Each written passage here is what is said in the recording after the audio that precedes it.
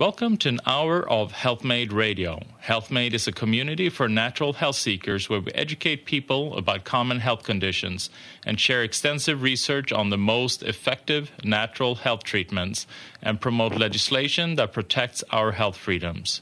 A core concept belief is in the innate intelligence and healing power of the body, and if properly supported spiritually, emotionally, and nutritionally, it can find its way back to health. HealthMade Radio will bring information from integrative health experts throughout the world. Check us out at healthmade.co. Health is what you make it.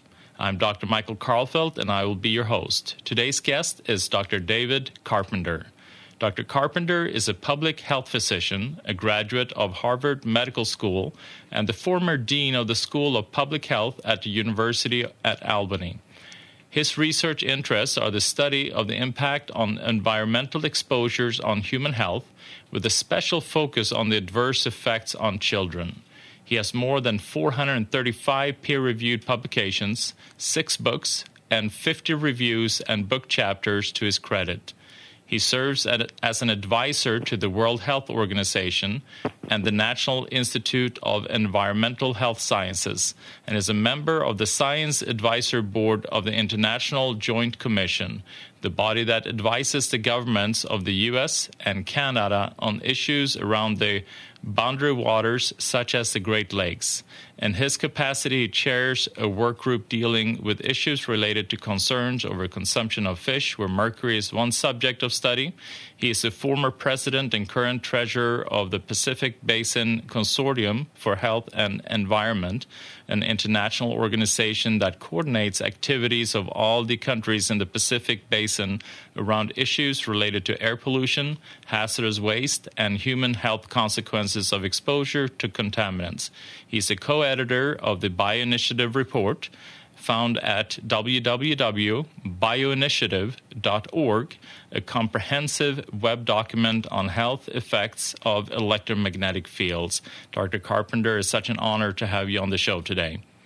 Thank you very much. I'm happy to be here. The impact of electromagnetic fields and radio frequencies is becoming a bigger and bigger issue as we are becoming more and more reliant on technology. How are we as a normal human being, how are we exposed to these fields and radio frequencies? Where are they all coming from? I mean, we can't see them, we can't taste them, we can't touch them. How are we exposed to them? Well, life evolved with some exposure to radio frequency fields because they're coming from outer space. Until relatively recently, the man-made sources of radio frequency fields were primarily radio and television.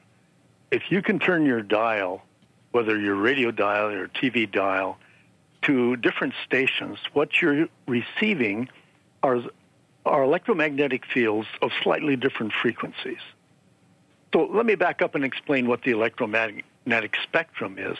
The electromagnetic spectrum, electromagnetic waves are sine waves, and they travel at the speed of light, but they can be at different frequencies. So our household electricity is at 60 hertz. That means 60 cycles per second. Our radio and television are at megahertz, which is millions of cycles per second. And then above the electromagnetic fields that are associated with electricity and radio frequency radiation, then we have infrared radiation. This is the radiation that comes from the sun that heats the earth, without which life would be impossible. And then at slightly higher frequencies than that, we have visible light. And again, life on Earth would be impossible without visible light, because visible light is the basis of the generation of foodstuff through chlorophyll in plants. Above that, we have the ultraviolet radiation. And now we know that ultraviolet radiation causes skin cancer and suppresses the immune system. And above even that, we have X-rays and gamma rays and cosmic rays, which are, again, these sine waves, but they have sufficient energy that they can directly damage DNA. So when we talk about the electromagnetic spectrum, it's a variety of frequencies and a variety of energies. The issue is that in modern life, the magnitude of our exposure has just increased enormously with the advent of cell phones, of cell towers, of Wi-Fi everywhere, of smart meters on many homes. Now we're talking about driverless cars. All of that's going to be radio frequency radiation. And the concern is if there are adverse health effects, they're likely to increase dramatically because of the increased exposure that we all are experiencing. There's certain frequencies that would be beneficial, that's part of that spectrum, and certain that are negative. I mean, you're talking about that the density has increased. I mean, we're exposed to more of it, but if it's something that's beneficial, wouldn't more be better? And then you have a certain part of the spectrum that's detrimental, that would be worse.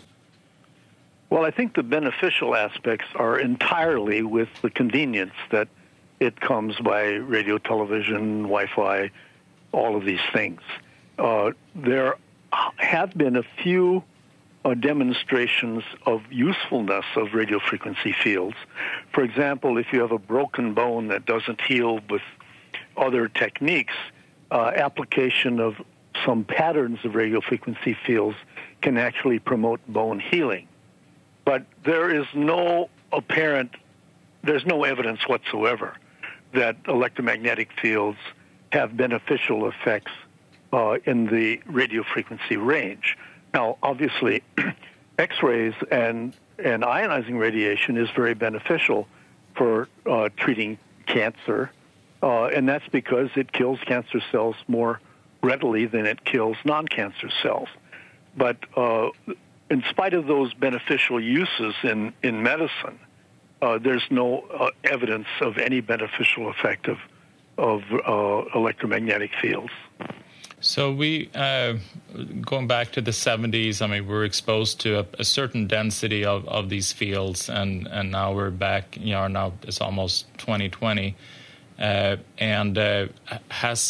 the quantity of these fields, have they doubled, tripled? I mean, how much more are we exposed now compared to then?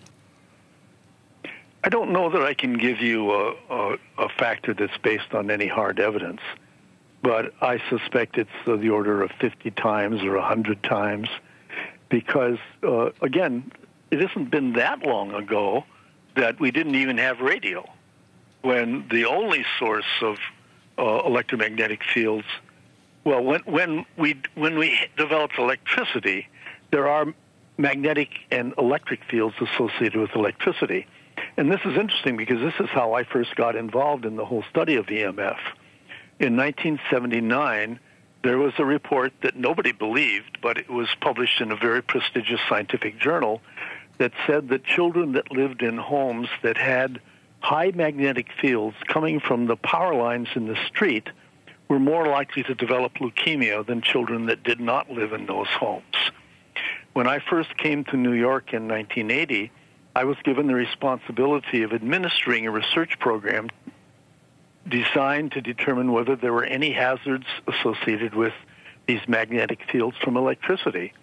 I was very skeptical because it just didn't, again, it's something you don't see, you don't feel, and it didn't seem likely that it would be harmful. But we replicated this study that had shown the elevations in childhood leukemia, and we found a whole host of other biological effects, many of which you couldn't really translate into hazards, but biological effects from these fields that are generated by these low-frequency electromagnetic fields that are associated with electricity. And since that time, of course, there's been this rapid growth, primarily in the radio frequency fields, but we still have exposures to these fields coming from household electricity, power lines, any of the electric devices we use.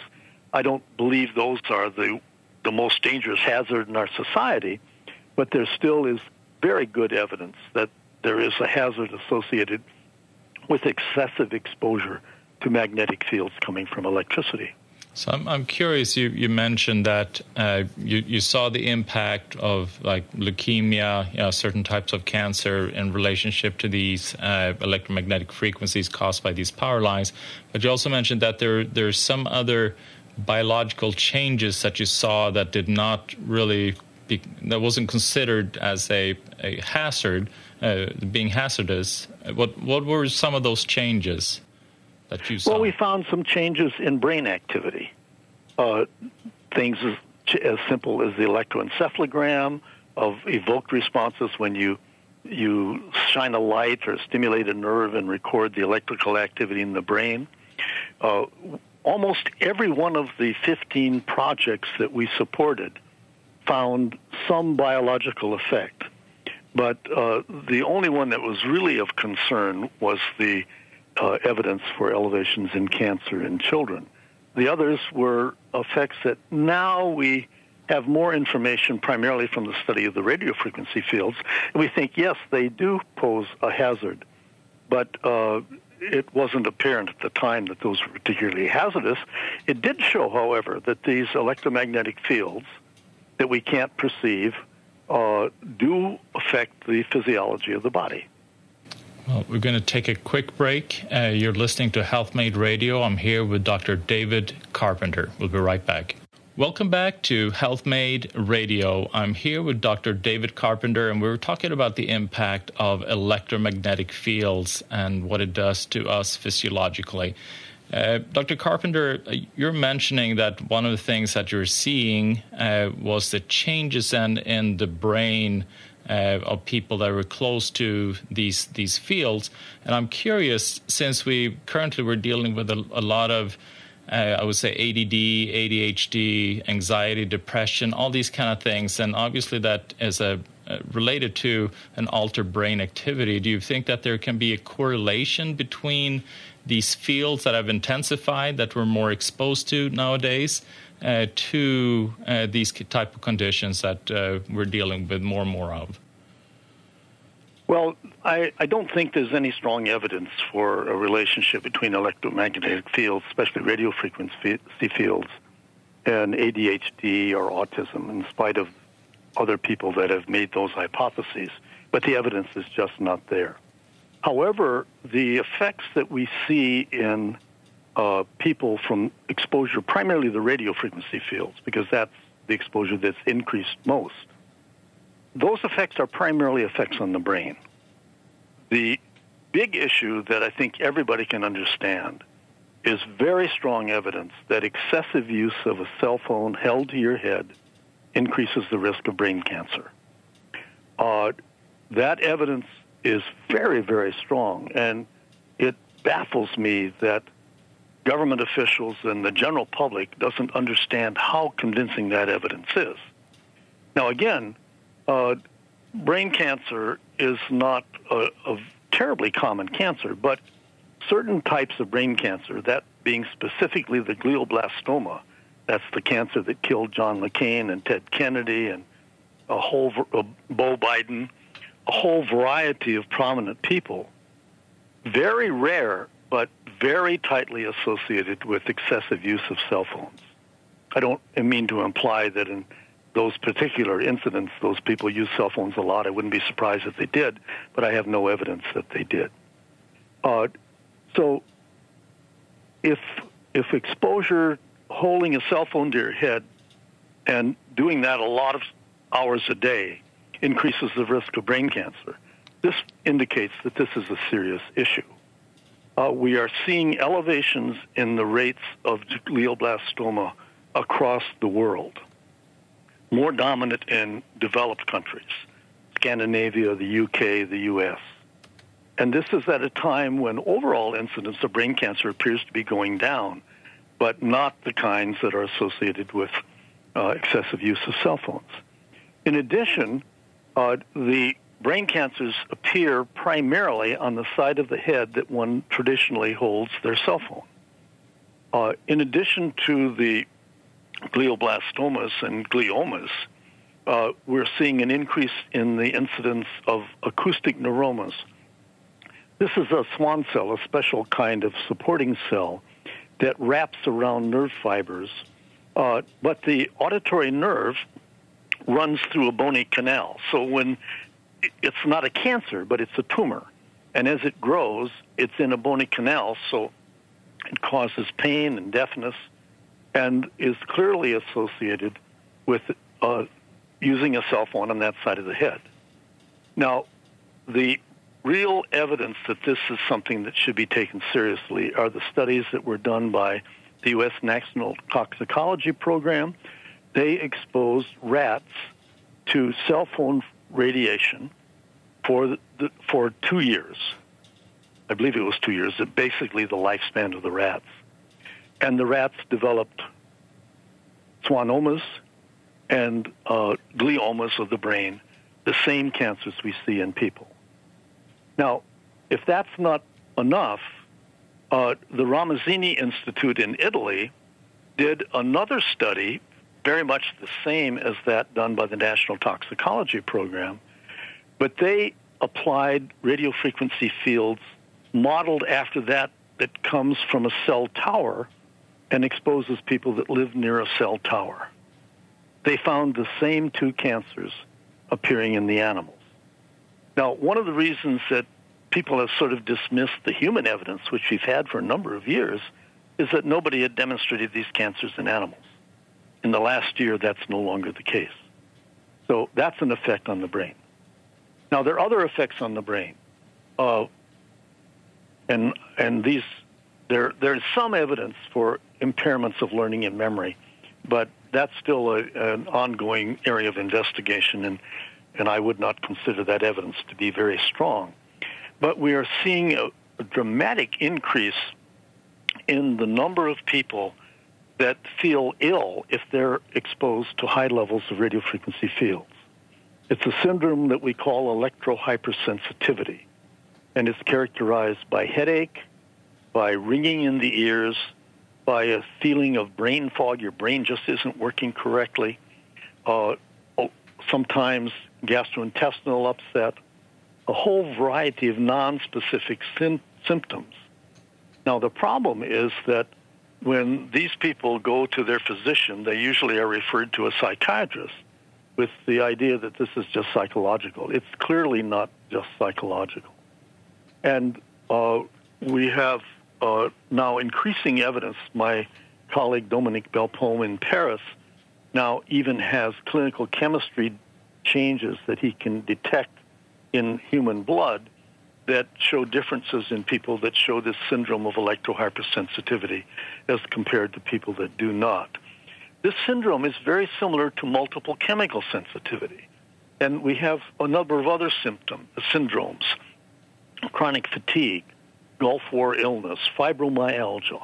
All of these are syndromes characterized by rather nonspecific symptoms, but the origin is primarily in the brain, if not exclusively in the brain.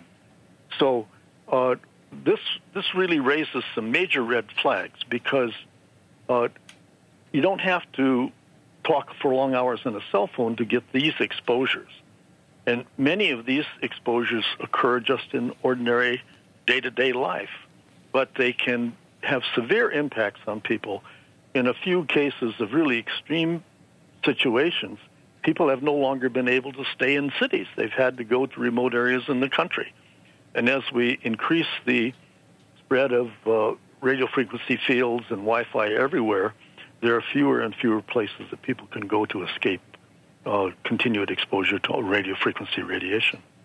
So it seemed to me, I mean, if it has this kind of impact on these hypersensitive individuals, it would mean that for a normal individual, maybe they don't experience it to the same extent, that it would still have a physiological negative impact, even though maybe their immune system, maybe their nervous system is just a little bit stronger. So they're not able to, it doesn't exhibit as much, but maybe they just feel a bit more anxious, or they are lower energy, harder time to sleep. I mean, would that... Well, I think that's absolutely right. And in my judgment, there are many people that have these symptoms, but simply have no idea what's causing their anxiety or their feeling that their brain doesn't work right. Now, again, we have some evidence from human studies that show that these things are affecting the brain. One study that I think is particularly impressive was done by the lead author was the director of one of the National Institutes of Health Institutes. And what she and her colleagues did was measure the metabolism of the brain. And you can do that with a modified version of glucose. The brain uses glucose for its energy. And this is a version of glucose that can't be metabolized, so it gets into cells and then can't get out, can't be broken down. And what they demonstrated in persons that were not electrosensitive, that was that if they held a cell phone to the ear that was active but muted, so the person couldn't hear anything, the metabolism in the parts of the brain close to that cell phone, that ear, was increased. And if the cell phone was turned off, not active, there was no change. So clearly, even in people that don't have these symptoms, there are effects on brain metabolism that result from holding an active cell phone to your ear. Now, there are other studies that show changes in blood flow in the brain. So, and then changes in electroencephalograms, changes in some evoked responses. And these studies have primarily been done in people that do not report as being electrosensitive. Why some people would respond to this and other people would not is something we really don't understand now. But we do know that there are many environmental exposures that have differential effects on some people as compared to others. Well, we're going to take a quick break. You're listening to HealthMade Radio. I'm here with Dr. David Carpenter. We'll be right back. Welcome back to HealthMade Radio. We're discussing the impact of electromagnetic field radio frequencies. I am here with Dr. David Carpenter. Dr. Carpenter, you were talking about two different impacts that the frequencies had on the brain. One was that it reduced the circulation, or had an impact on the circulation, and I would assume that that meant a reduction in the circulation, and also that it increased the metabolism of sugar within the brain. So I would assume that if you speed up the metabolism and reduces the flow of glucose to the cell, that the brain cells start to starve.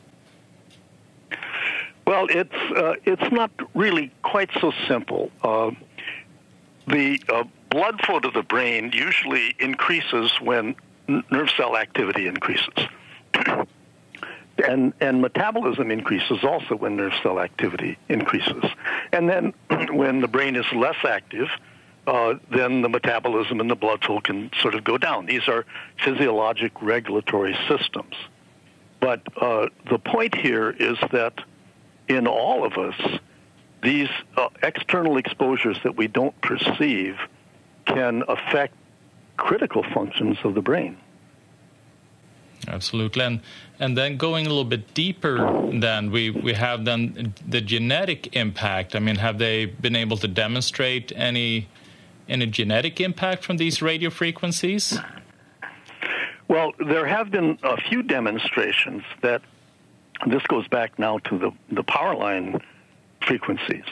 There was a study from Asia showing that the children that developed leukemia in relation to exposure from magnetic fields from electricity were those that had a particular genetic susceptibility, a particular gene that was a little different from other people's. And this is a concept that we are finding applies to so many different environmental exposures that result in disease in some people, but not in others. And it's an area where we're just beginning to understand that we all differ in slight ways in the genes that we have, and that these relatively minor changes in one gene or another can make an individual much more susceptible or much less susceptible to different environmental impacts. So just because not everybody develops electrohypersensitivity doesn't mean that all of our bodies aren't affected, but it may be that those individuals with certain genes are much more likely to be affected. From what I understand, I mean, and correct me if I'm wrong, is that some of the bioeffect that's been seen is that it tends to then prevent the body from, or making it harder for the body to heal than damaged DNA. Is that correct? That is correct, yes. Our bodies have many mechanisms that are designed to repair DNA damage. We all have DNA damage occurring every day. We all have little cancers forming every day. But our immune system and these devices, these enzymes that repair DNA. Now, let me back up a little bit, because we think that the critical issue here is the generation of reactive oxygen species. Those are often called free radicals.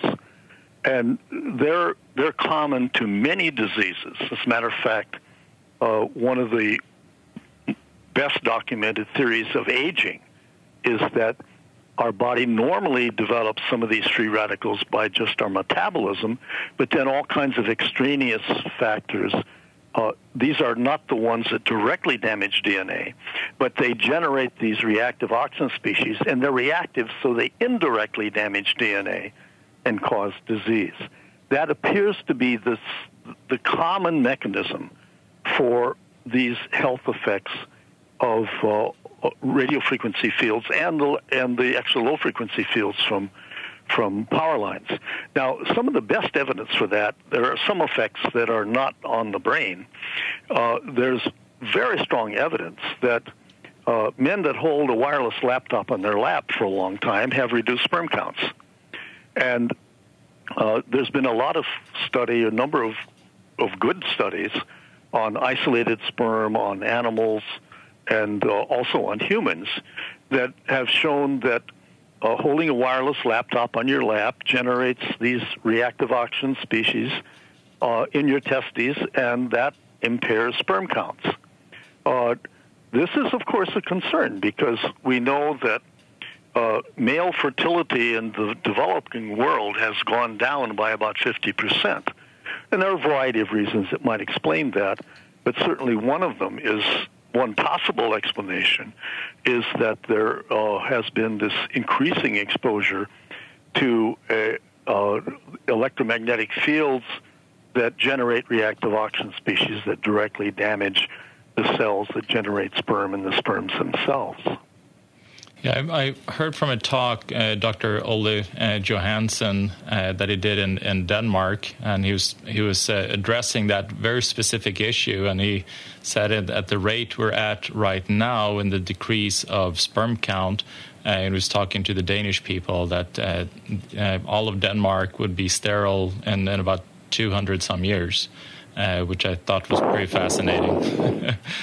So, well, I guess I'm wondering if we're going to survive 200 plus years with climate change and all the other things we're doing to our climate, but it certainly is of concern.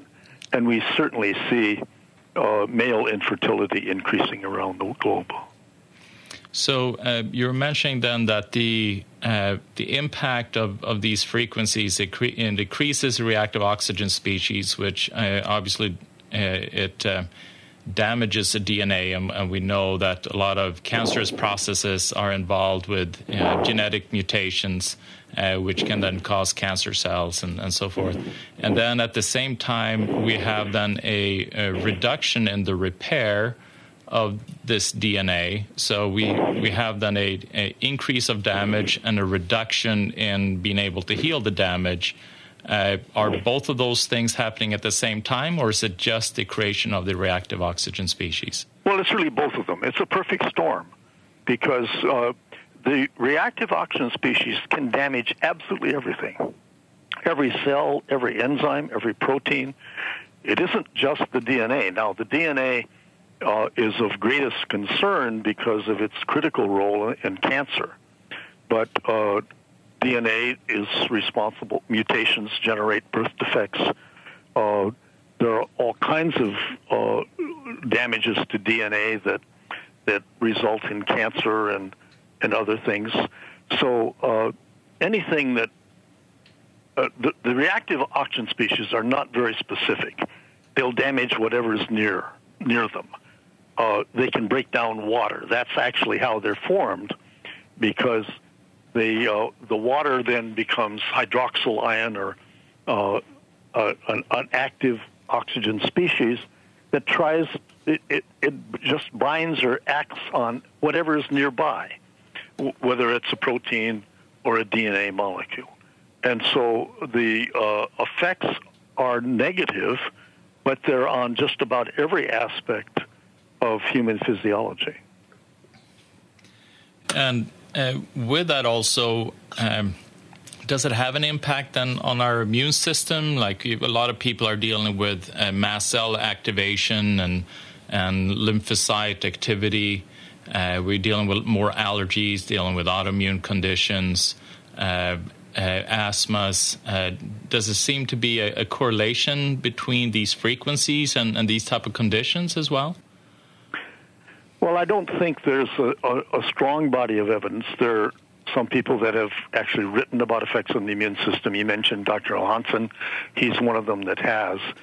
In my judgment, that evidence is suggestive but not actually definitive.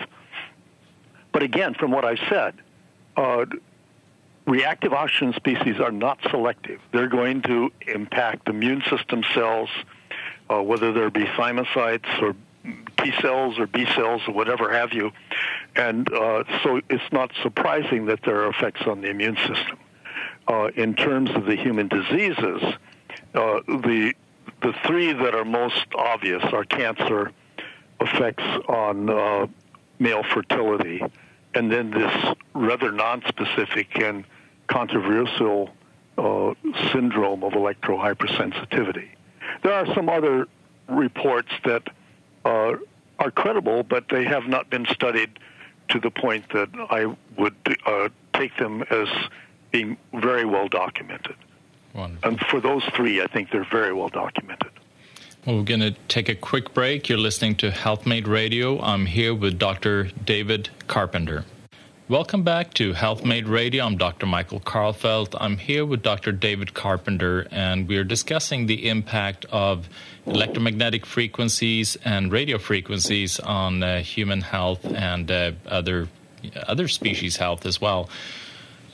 So we've been talking about then the impact on the body. Are there certain groups that of the population that tend to be more vulnerable? I mean, we mentioned the electrohypersensitive group, but are children more impacted? I mean, it seems because they have a more of a soft skull, so I would assume that they would have more of an impact. Well, I think there's evidence that they do have, that there is a greater impact on children. Let's again start by talking about cancer. There have been studies from Scandinavia again, where they've looked at use of cell phones held to the head and development of brain cancer. And what they found is that under the age of 18, there was a 5 times greater risk of developing brain cancer in a person, a child that used cell phones, than an adult that used cell phones. And furthermore, younger adults had a greater risk than older adults. And that makes some sense. Now, there have been studies, Professor Gandhi at the University of Utah has done these modeling studies where he's looked at the penetration of cell phone radiation into the brains of a child and an adolescent and an adult, and showed that the radiofrequency radiation penetrates much more deeply into the brain of a child for 2 reasons. First of all, the brain is smaller. Secondly, the skull is thinner. And that makes good sense. And of course, the brain of a child is growing and developing, so it's much more vulnerable to these reactive oxygen species, which can cause damage that then can last for a lifetime. Now, there's been increasing concern about development of electrohypersensitivity in school-aged children. Now, I've been involved in several situations where a child in a school where there were computer classrooms with 20, 30 kids on a wireless laptop with one big router. That makes the classroom basically a little mini microwave oven. And while most of the students are not aware of there being adverse health effects, some have developed the full-blown electrohypersensitivity syndrome. That is constant headaches, inability to learn, often nausea and vomiting, and GI upset. And when in the situation I know best, the child would go to school in the morning, would be fine for a couple of hours, develop a headache about noon, be desperately ill in the afternoon, go home and recover somewhat, and then next morning come back and have the same thing repeat. So the other question related to that is, even in those children that don't manifest this full syndrome, are their brains being affected to the point that they're not learning and remembering as well? I've done a lot of work mostly with chemical exposures that have effects on learning and memory. And what we find is that there are a whole variety of things that can reduce one's ability to learn. And the last place you want to have those exposures is in a school where you go to school to learn. And so this has become one of my bully puppets. I think that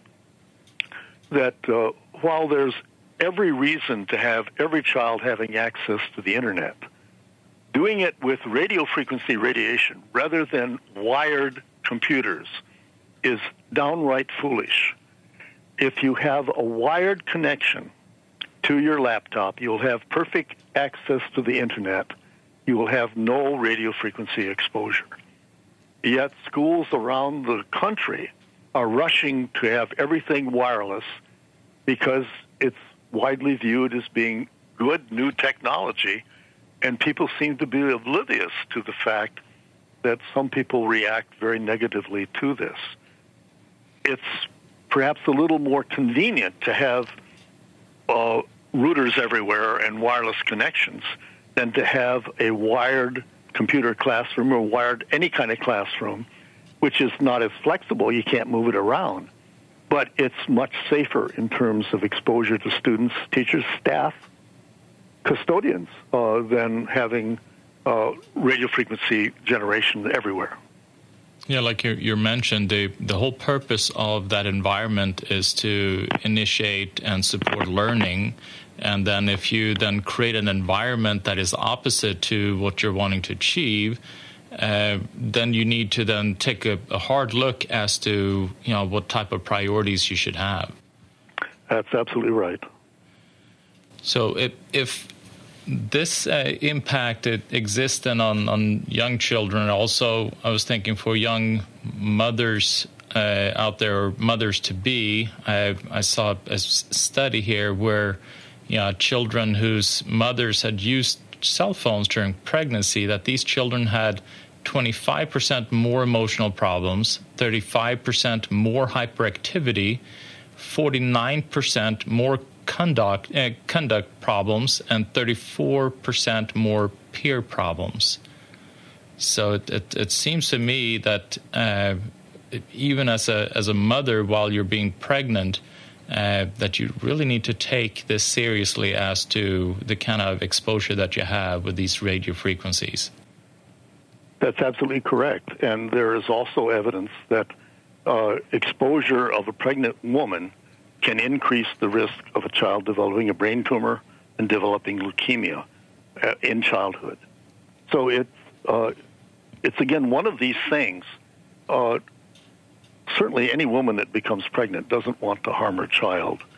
And while I think the evidence for these effects on the cognitive development of the child are still a subject of needing more research, there's enough evidence already for every woman to take extreme care in her use of exposure to these electromagnetic fields.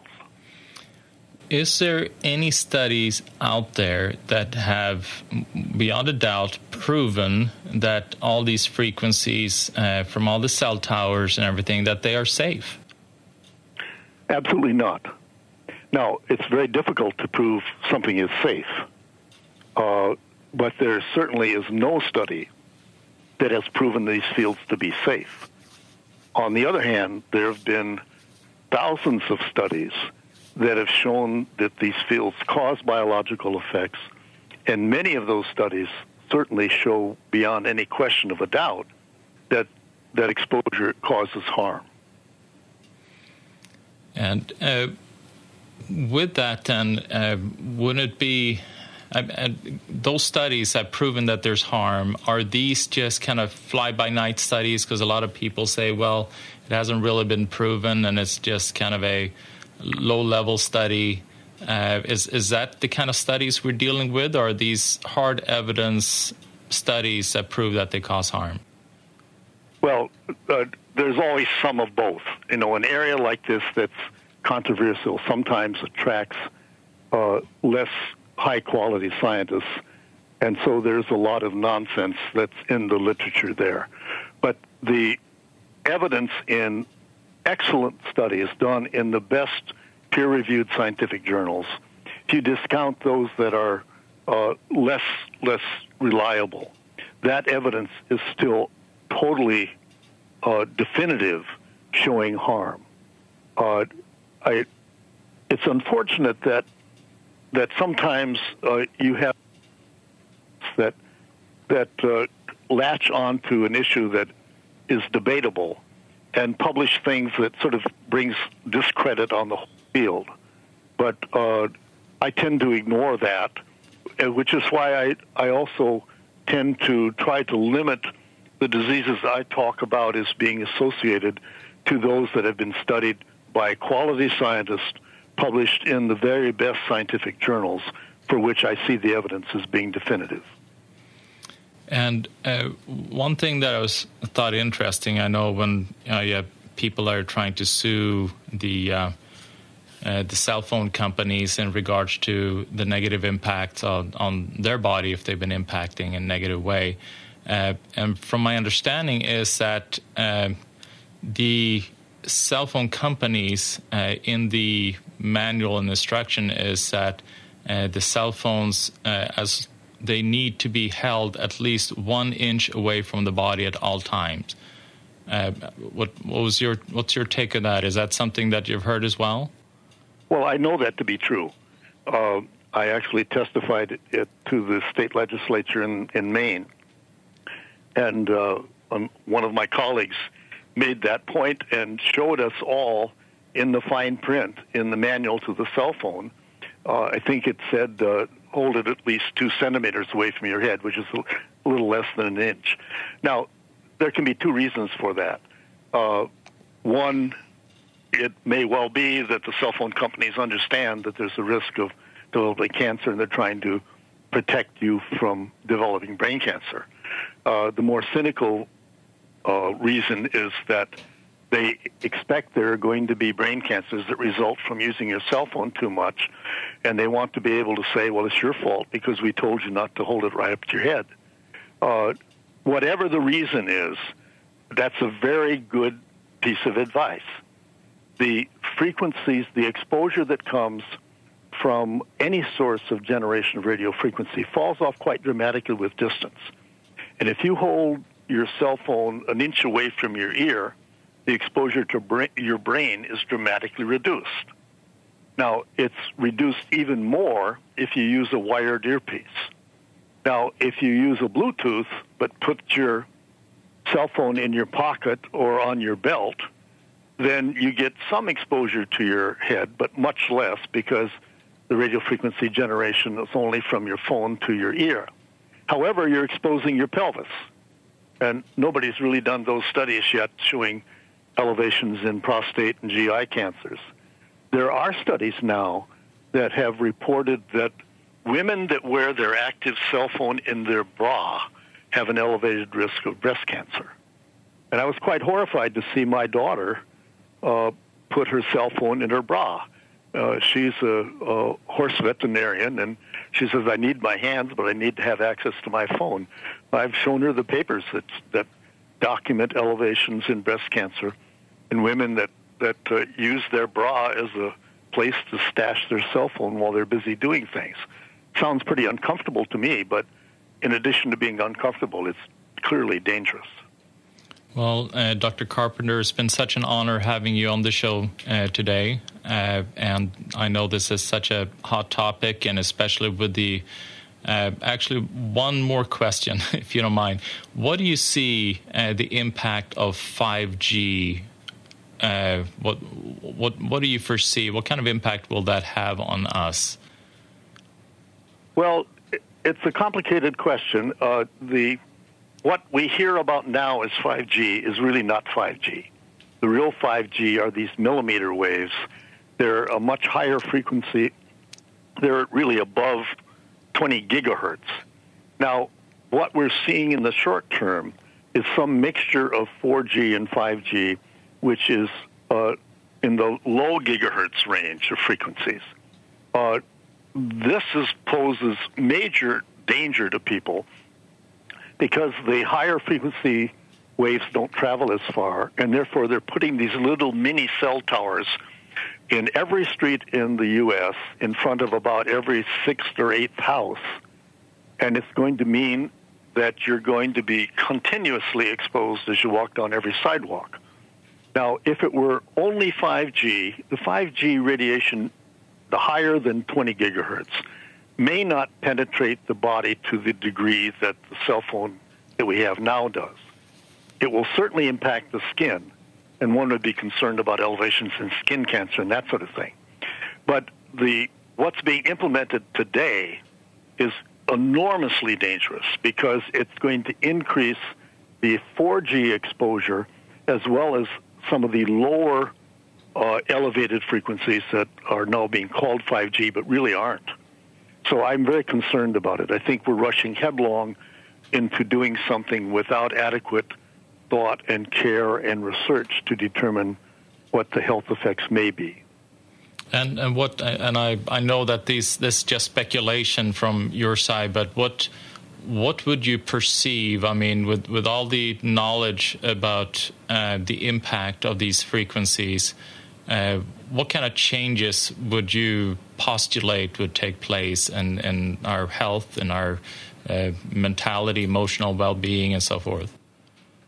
Well, I would certainly anticipate that we'll see increases in the risk of cancer. Now, I've talked primarily about brain cancer and leukemia, but there's evidence for other kinds of cancers related to exposure as well.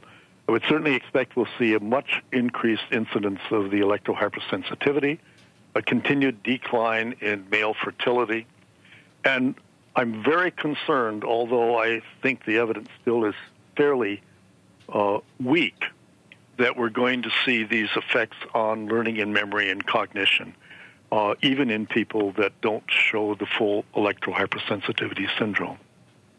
And our brain, our memory, our ability to think is absolutely critical to what makes a human, and we should not in any way compromise that. Well, thank you. Very well said.